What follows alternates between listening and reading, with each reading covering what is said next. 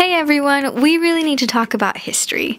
How many women did you learn about in your history classes at school? Take a second to think about it. Were any of them women of color? In general, how many people of color did your history textbooks mention?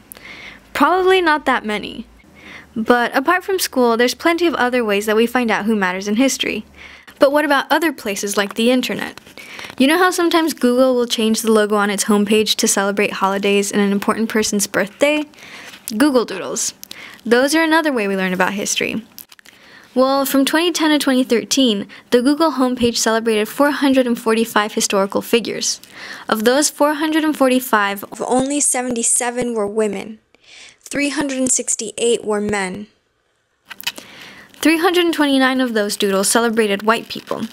That's 74%, nearly 3/4. So why does this matter? Well, because here's the thing. When a group of people keeps telling you that they've created everything important in the world, and then keeps you from the tools that would prove otherwise, it begins to make sense that those people are in charge of everything. It's their world after all, and they're just kind enough to let you live in it. So Google, Spark Movement is asking that you do something about this problem. We want a public commitment to improving the awful imbalance in your doodles.